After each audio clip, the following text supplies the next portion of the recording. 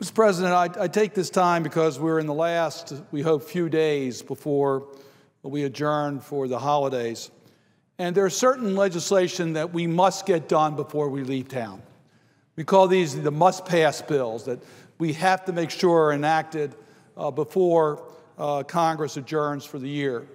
One, of course, is what President Obama has been talking about. We need to deal with the payroll tax issue. We don't want to see middle-income families find on January 1st that their paychecks, the amount of money actually in their that they take home, is actually reduced. During this economic time, we got to make sure that the money remains constant and that we don't want to see additional burdens placed on middle-income families. We all know that we have to deal with the Medicare extenders, including the physician problems. We have a flawed system for reimbursing physicians. It would cause a substantial reduction in rates for physicians to receive, 27% reductions.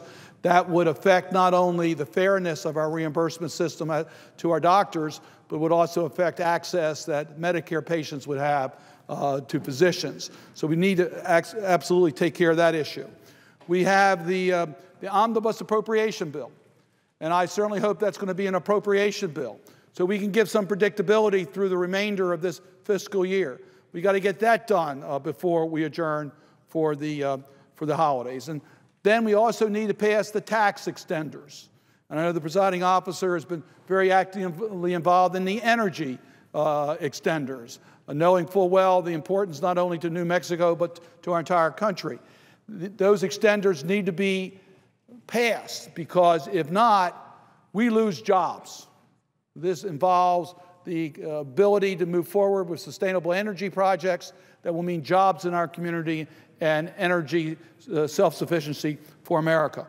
But I want to take this time to talk about another must-pass bill before we adjourn for the year, and that is the extension of the unemployment insurance. To me, that is absolutely essential that we get that done before Congress adjourns for the year. I think we've got to make it clear what this extension would mean is that we would be providing the same number of weeks of unemployment insurance for those who are currently in the system, who've lost their jobs, that we have for the last couple of years for those who've been caught up in this economic downturn. We're not extending beyond what the unemployed have already received. So we are basically extending the current policy because we're still in a very difficult economic circumstance. For every job that is open, there are 4 people who apply for it. So it's very difficult for someone who's unemployed to be able to find employment. And as I know the presiding officer knows, if you're unemployed and looking for work, it's much more difficult. So for all those reasons, the right thing to do is to acknowledge that the number of weeks of benefits should not be reduced at this period, that those who are currently in the system who lost their jobs should be able to get the same number of benefits that earlier unemployed were able to get during this economic period. And that's what this legislation would do. Unemployment insurance is an insurance program. During good times, we pay more into the system. During economic downturns, we take the money out of the system. It's counter-secular so that we help our economy as well as help our families. This is the right thing to do. There are many families that this is the lifeline. This is their ability to be able to provide food on the table for their families, or to keep their home from going into foreclosure, or to pay their rents, or to take care of their family needs. This is the right thing to do from the point of view of families that have been caught up in this economic period. It also, by the way, would affect millions of our families.